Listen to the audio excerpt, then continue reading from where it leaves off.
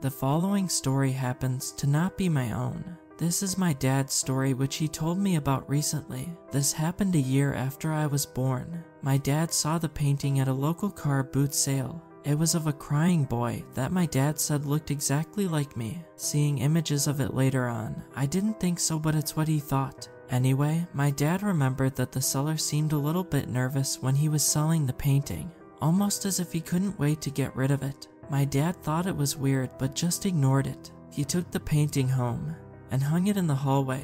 Guests to the house thought the painting was creepy, and they felt uneasy. Multiple people begged my dad to get rid of it, but he ignored them and kept it. It was a week after that something happened. A small fire started in the kitchen. Either my mom or my dad had been cooking anything, and they were always very careful, making sure all electrical appliances were turned off when not in use, especially when they were going out. Luckily, my dad was able to stop it. The next day, my parents hired an electrician to look into their kitchen appliances and see if there was a fault. Nothing. There were no faults, no reasons why the fire should have started. In fact, if it weren't for the charred kitchen surfaces, you wouldn't have believed there'd have been a fire at all. It was accepted as a freak accident, and my parents moved on with their lives raising me. They started to notice some odd behavior from me, like I was communicating with someone, laughing and giggling. Of course, I couldn't speak properly at this age, so it's not like they could ask me what was happening. This kept going on for weeks. Eventually, my dad set up a camera overnight to record me, and what he saw next chilled him to the bone. When my dad reviewed the camera footage, he saw me standing up in my crib, holding onto the bars, communicating with a shadowy figure the size and shape of a young boy. From that moment on, I was brought into sleep with my parents. It was now months after the shadow figure incident, and my dad had seen nothing. No shadow figures, no weird behavior from me. Everything seemed calm. On this particular night, Mom and Dad were asleep when they were both woken up by the smoke alarm going off.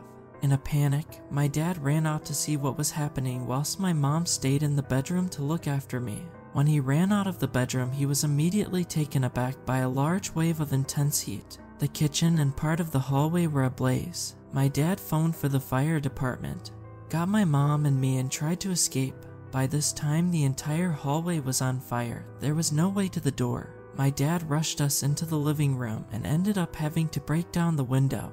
By the time we escaped, our entire house was ablaze. All of our possessions, everything gone. Looking back, my dad remembers seeing the ghostly figure of a young boy by the broken window staring at him. The boy was the one in the painting, and just like that painting, he was crying. Eventually, the fire seemed to engulf him and he couldn't be seen. When the firemen arrived, it took them a while to get the fire under control. What was left afterwards was a burnt and blackened husk. Surprisingly, the painting of the crying boy was the only thing to have survived.